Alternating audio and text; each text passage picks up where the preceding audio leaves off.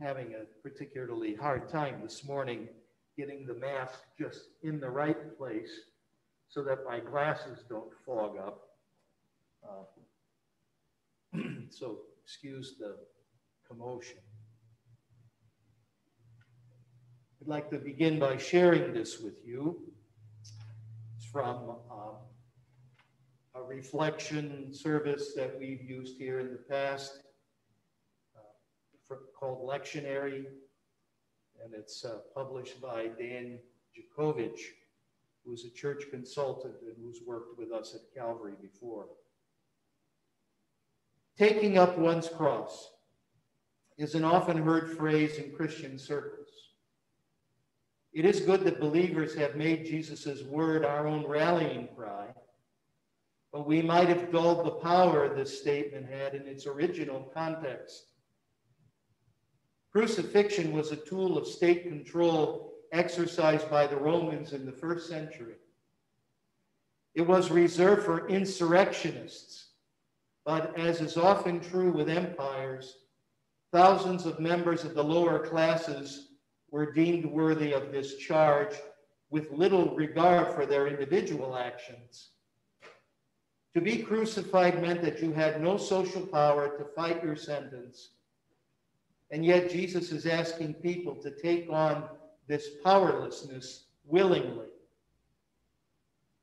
Crucifixion was also a source of incredible shame. Josephus, the Jewish historian who lived in the first century, called it, quote, the most wretched of deaths, quote, unquote. And Cicero, the Roman rhetorician, called it, quote, the tree of shame, unquote. Victims would be nailed to the wood with very little clothing for all to see. The Romans chose the busiest places to parade them and display them so as to teach a lesson to the masses. There was no privacy in which to endure the pain for those who were condemned. Jesus put two options before his followers: selfishly hold on to one's life and ultimately become ashamed before God, or give up one's life on a cross and presently suffer the shame that came with doing so. In his time, this was a radical and challenging call, to be willing to be viewed as weak, despised by the dominant culture.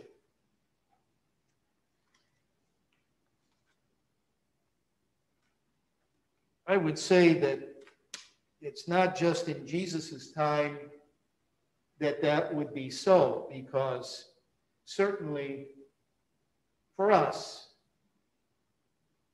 particularly here in the United States, there are some things that we value more than others. And one of the things is our ability to make choices, to say yes, to say no, to be in charge. When things don't go our way, to complain, and that if we have a particular problem at a higher level, that we have ways of trying to deal with those problems, even if we don't always succeed.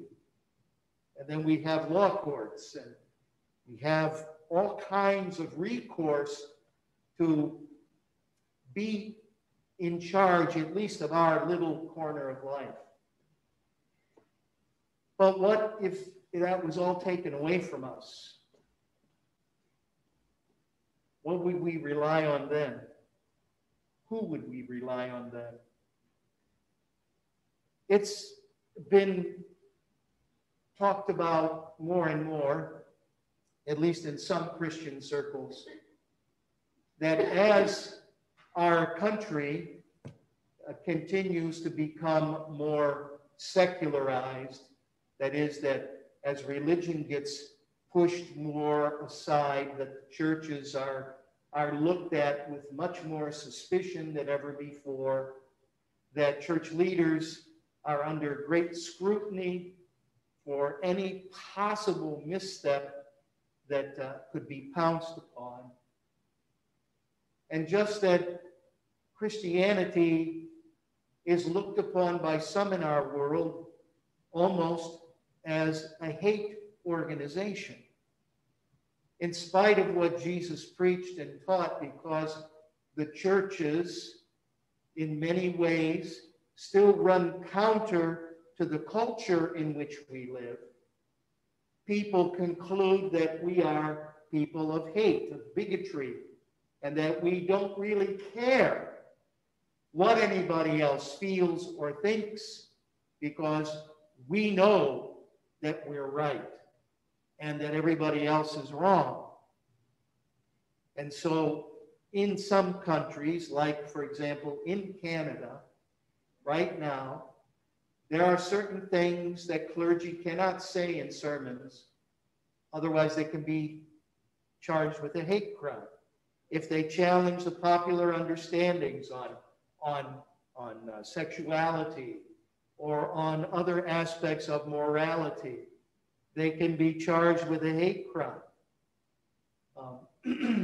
Just as one example. And so there is a sense that our living of the faith, which for most of us and for most of our lives, and conceivably for a number of years yet into the future, has been rather simple and easy. We go to church and we go home. We can be as involved in the church as we want to be, or not involved at all. We can believe pretty much this way or that way and find fellow Christians who agree with us. We can become involved in different activities, either espousing a particular point of view or serving the poor, taking care of the homeless, feeding the hungry, etc., etc. All those things we can continue to do, and we do them throughout the world. However, there comes a point where some people begin to look with suspicion on us. Now, there are some Christians, of course, that are very outspoken. Some Christians who gained a lot of political notoriety with the previous administration, but not just with them, going back several administrations. And there are always those who try to curry favor with those who are in power, because it will make their propagation of the message that much easier, so they think. And all the privileges that Christian churches have received since the beginning of this country, particularly in the area of not being taxed in certain things, that is something that has made it possible for the churches to grow, to spread, and to be able to carry out much of the work that we do that benefits the community, whether it's believers or non-believers that are the recipients of that outreach. But we come to a point where if we stand for particular things, that we may be challenged. And it is conceivable that if we cling to our faith, that we could, in time, be threatened. A lot of what is happening is subtle. But nevertheless, there are those who try to call our attention to this. Not that there will be wholesale persecution and people dragged out of church and all of that. But if we look around the world and see how many places being a Christian is just about the most dangerous thing you can be, we get an idea of what Jesus is really talking about when he talks about carrying the cross. Carrying the cross doesn't mean putting up with the food that you don't like. Carrying the cross doesn't have anything to do with putting up with your annoying neighbor. or of, just, grin and bear it kind of things that we say too. Carrying the cross, willingness to carry the cross, means being willing to suffer for our faith. And sometimes that suffering comes because of misunderstanding, will come because of misunderstanding. Sometimes it will come because people don't want to hear what we have to say, or that people will be suspicious of us and our goodness because they might think we're just trying to convince them of something. And we are trying to convince them of a way of life that speaks to us, that gives our life meaning and purpose and direction. And then again, we can be certain that there will be those who are going to be put to death because of their belief. Just recently, again, I read about the 14, I think there were 14 martyrs among Coptic Christians from Egypt, that were captured by members of Al-Qaeda, and were all beheaded in a most horrible fashion. And it was all recorded. They were all in orange jumpsuits. And one of the other people that was there and went through the beheading was someone who admired them for their courage of not denying their Lord in front of the threat of being beheaded. We believe in the promise of everlasting life that we have been welcomed into from the moment of our baptism. We have been promised the victory over the power of sin and suffering and even death itself. And the beginning of the fulfillment of that promise is what we heard about in the first lesson today from the book of Genesis and the promises that God makes to Abraham and to Sarah. We didn't hear about Sarah sitting in the background and laughing hysterically when she heard about this, because you say, oh yeah, sure, at my age, I'm going to sleep with my husband and we're going to have a baby, right? And Abraham later on himself gets a good laugh out of it too. But it's a promise that's made, and it's a promise that's kept.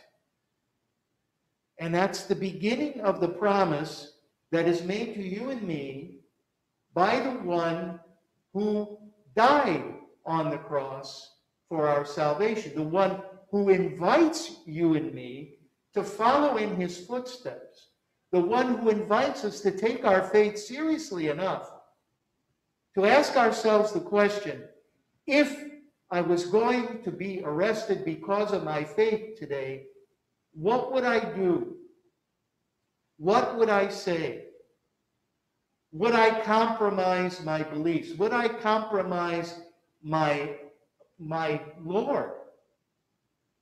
Would I sell him out like Judas did?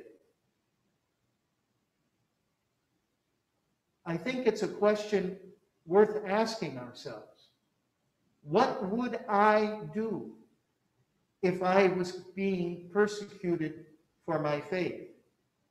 What would happen if everybody in my family turned against me because they don't want to associate with me because of my faith? What would I do if I lose my job not because I'm standing in the workplace and preaching, but because it's known that I believe in God, that I believe in Jesus Christ, that I believe in what the church teaches, and I believe in what the scriptures say, even though there could be differences of opinion how that all shakes out. Because I take it seriously, and others may not like that, am I willing to lose my job for that?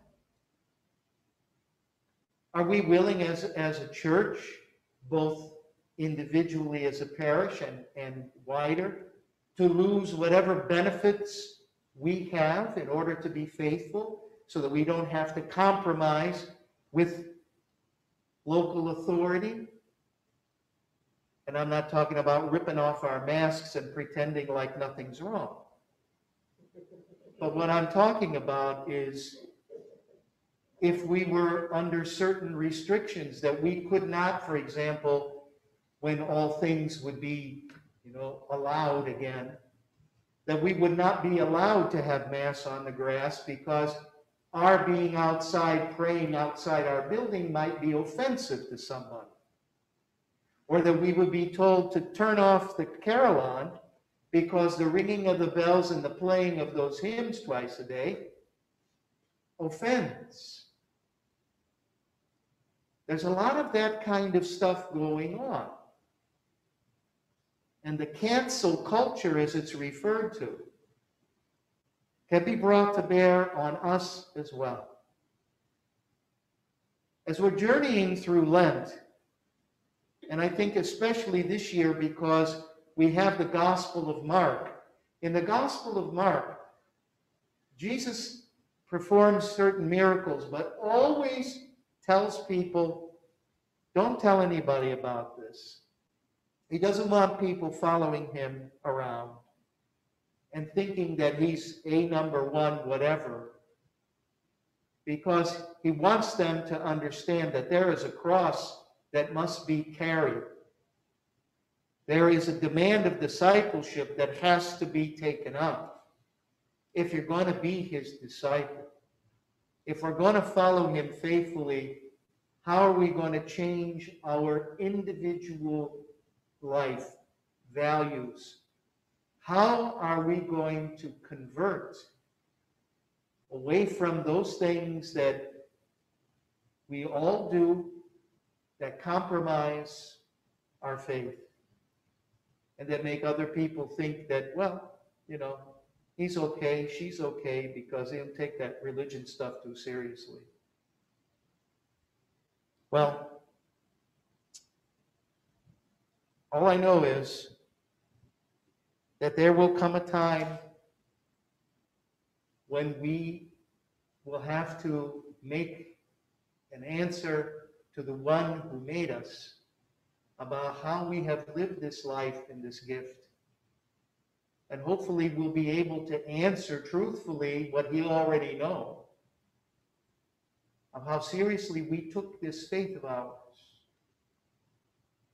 It's tough. It's hard to believe, and it's hard to persevere when everything seems to be going in the opposite direction. But yet, it's what we are called to, and Jesus himself shows us that being lifted up on the cross is not the only part of the story, because there's resurrection. That's why those people who give up their lives and have done so since the beginning as martyrs believed and came to know that victory over even death itself, and that we cling so tenaciously to. So let that be in the forefront of our minds, what God promises to us. But also, let's know that whatever sacrifice we make now, whatever carrying of the cross that we go through now,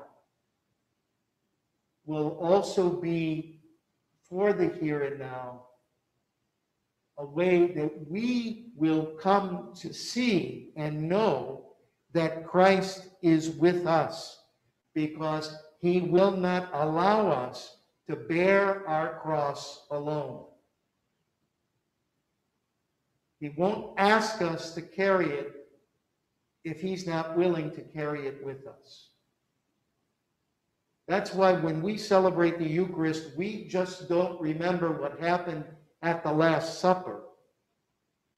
We remember what happened the next day and 2 days after that.